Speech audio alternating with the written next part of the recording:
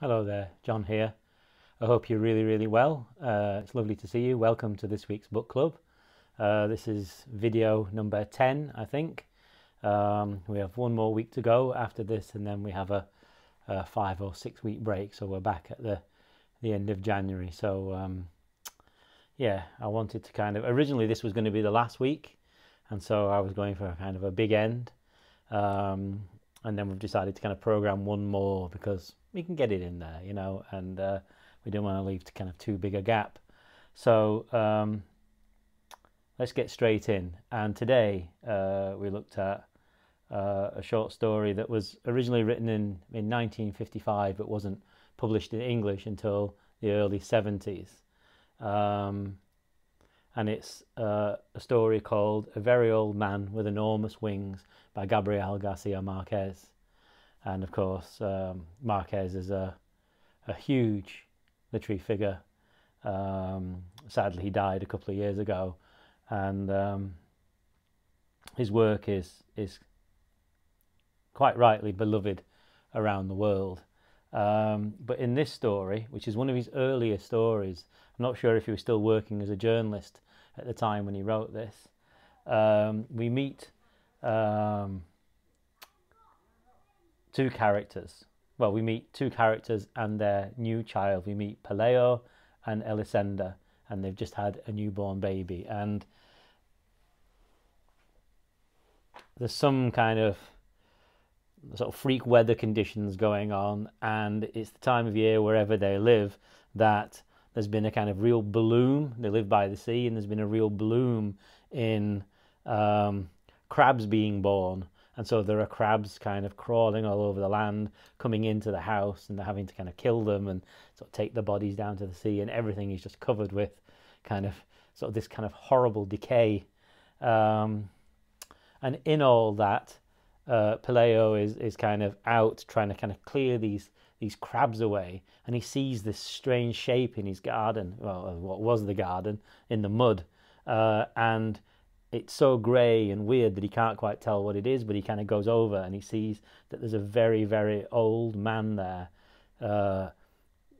completely bald, almost toothless, and he would just look like a kind of strange Norwegian sailor or something, because of his kind of skin tone, if it were not for the fact that he has these massive wings on his back, and they're ragged and infested with fleas and kind of disgusting as well. And they just kind of don't know what to do with him. They stand for ages looking at him, and decide that they just don't know what to do with him. So they put him in the chicken coop, and they go and ask the woman from next door, who apparently knows everything about life and death. She's one of those people, and she confirms that he's an angel, and people start coming to see the angel. There's an incredible passage about kind of all these different people kind of coming for healing. I think I'll read you that a little bit in a minute. And the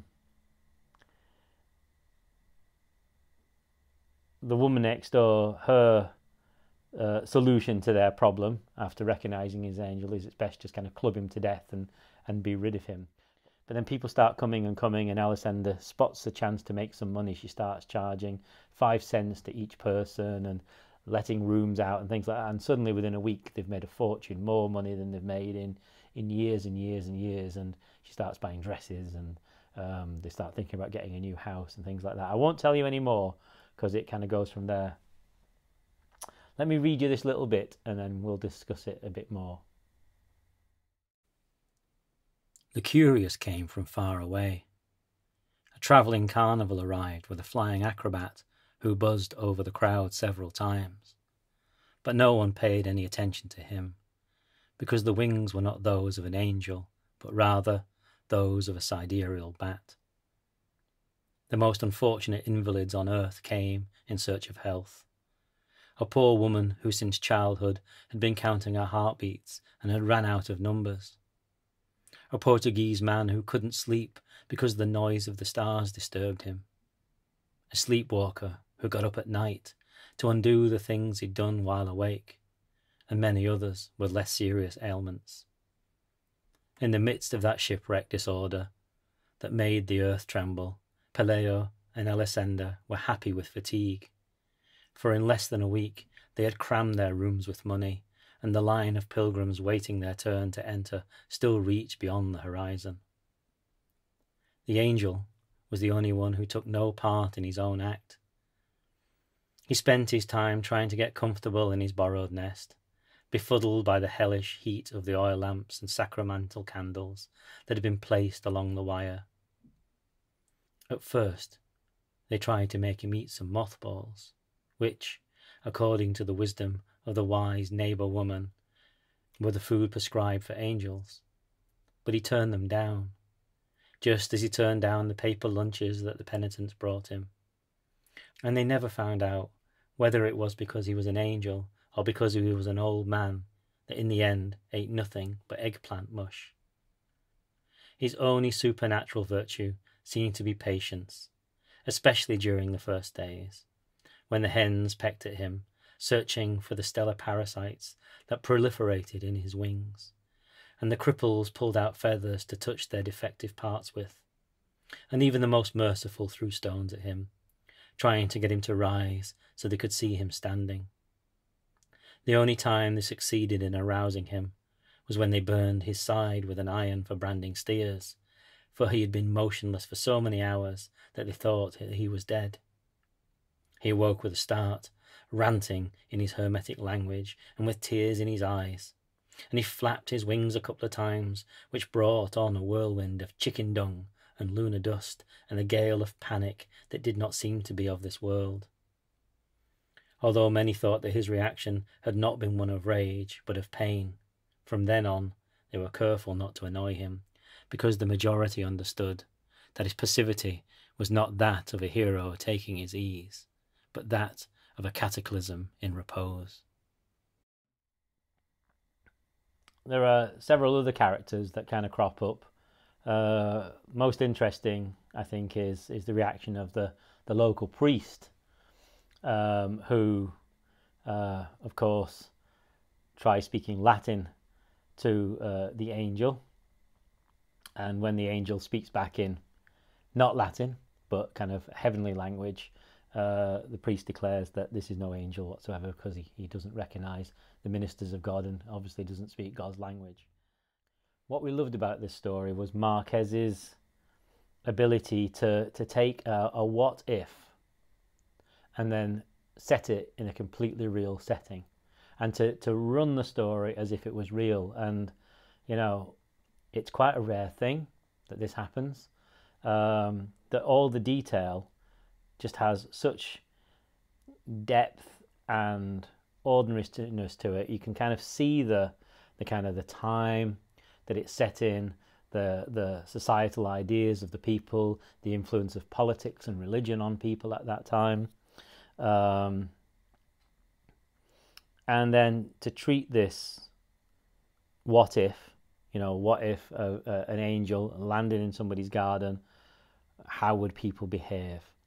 And in order to kind of get the point across, because at first people were just kind of quite stunned with this story, and our group arrives in Bradford, our group meets in Bradford. I said, well, what if this was into your garden? How would your neighbours behave? What about kind of, the person who lives 2 doors away, who knows everything? How would it be if this was your street and your neighbourhood? And that was it, that was it. We were off. And and there's been recent stories, I don't know if you've watched the 2003 to 2009 remake of Battlestar Galactica. That used the same sort of premise, which is quite incredible. We're talking about, kind of a sci-fi show here, but they basically took the kind of the core idea and then ran with it as if it was completely real, and followed it through in every ramification of it being real. And that just added such depth and grit and reality to it. And Marquez is the master of this. This is his kind of core technique, I think. People call it magic realism, but it's just really playing it for real, you know. And yes, there are these kind of fantastical elements, but I just can't kind of praise this story highly enough. I just want to hand it to you now and just say, enjoy, you know, or if you don't enjoy, well, you know, I'd love to know why, kind of thing. Anyway, yeah, yeah, just fantastic. What's also interesting that we found ourselves talking about, which leads us very nicely to our poet that I'll introduce you to in a moment, is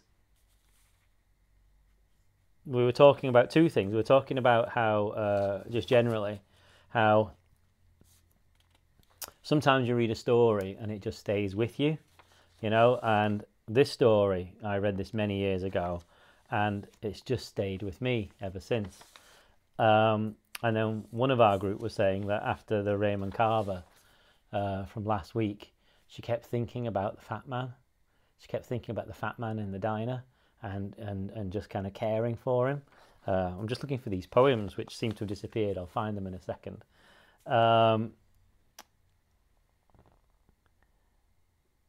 Yeah. And then the other thing we were talking about was because somebody kind of Googled Carver and then saw kind of what he'd been like in his kind of life before he kind of got very famous with his first wife and how she supported him and helped him and things like that, is that you can find yourself kind of not liking the person very much, and yet liking the art, and then feeling a bit kind of guilty for liking the art.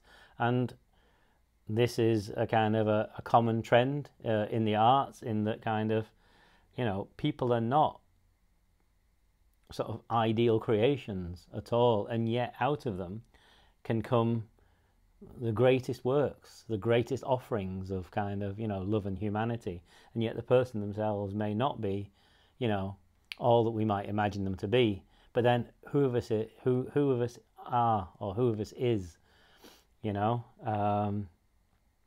We've all done things, we've all hurt other people. It depends whether we actually learn from it and then kind of try to make amends if possible. I quite like the idea of making amends if possible, but of course, as they say in the 12-step sort of programs, you can't make amends if it's going to make things worse. But that doesn't get you off, you know. That's not a way of kind of just copping out because you feel a bit guilty or something like that. Let me find this poem. Where are they gone? Here we are. Sorry, I was messing my papers up.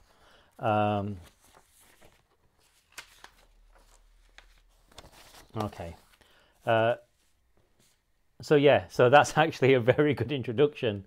The idea that we can be quite a flawed being, and yet produce incredible art. Because I decided to introduce them to Charles Bukowski. And we looked at two poems by Bukowski. We looked at The World's Greatest Loser, and we looked at one of his most famous poems that actually came out after he died, sort of came out posthumously, The Laughing Heart. And,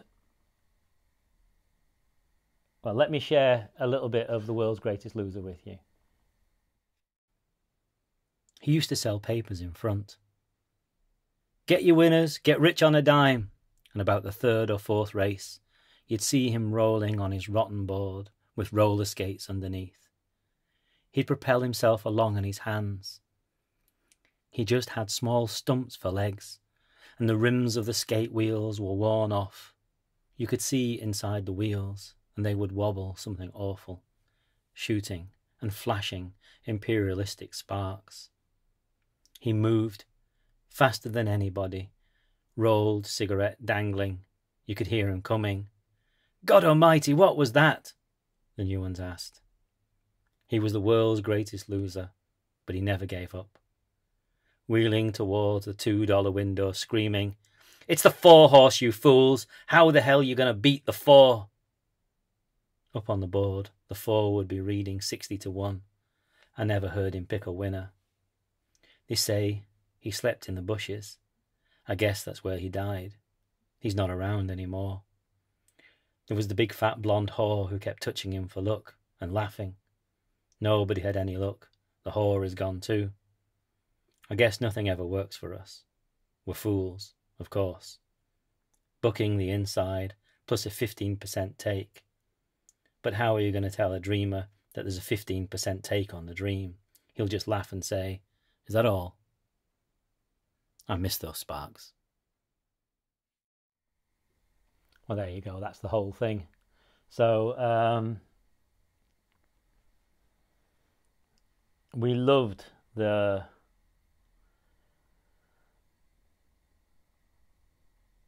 loving gaze that Bukowski casts upon this person that others would just walk by, would curse in the street.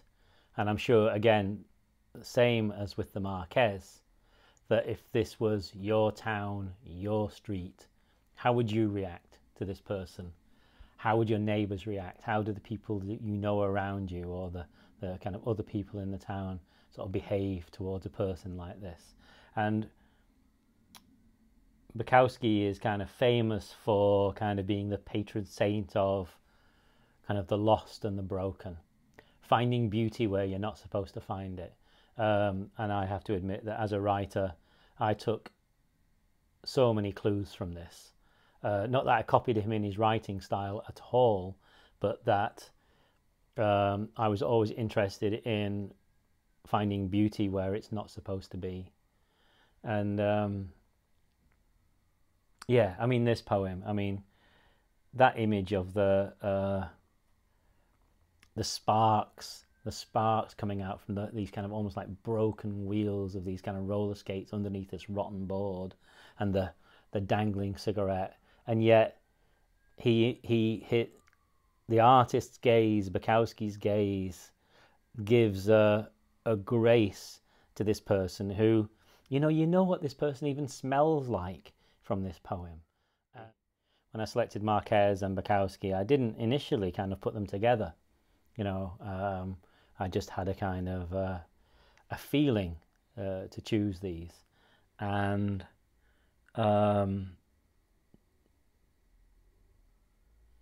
yet we found that there was such similarity in it, in a way, whereas Bukowski, of course, doesn't have any kind of magical elements. He actually just kind of shows you what's there. And Marquez is doing the same thing. He's just kind of showing you what's there. And you meet the people for who they are. Bukowski perhaps even lifts people up a little bit. And will kind of openly, sort of, in many of his poems, admit his own kind of flaws. He was a kind of diamond in the rough, and a very rough diamond at that. So, but I love Bukowski's work, and I find myself kind of coming back to him time and time again when supposedly even kind of better literatures kind of get fatiguing. I don't find Bukowski tiring to read. I find him exhilarating in that he believes in humanity. And he keeps finding a way and keeps finding a way, even though he's getting in his own way a lot of the time. So I'll leave you with that. And please, if you've enjoyed this video, please give us a thumbs up. Please subscribe to this channel. It's lovely to kind of see the numbers just kind of keep creeping up a little bit each week, and know that more people are getting to see these. And check out these books. And let us know down below what you've made of these stories. What do you like, what don't you like? And go beyond that. Tell us about, how these characters kind of worked for you, and how it would be in your neighbourhood if this happened. If there was a character like this, if there was a very old man with enormous wings landed in somebody's garden, how would people behave? I'll see you very soon. Take care.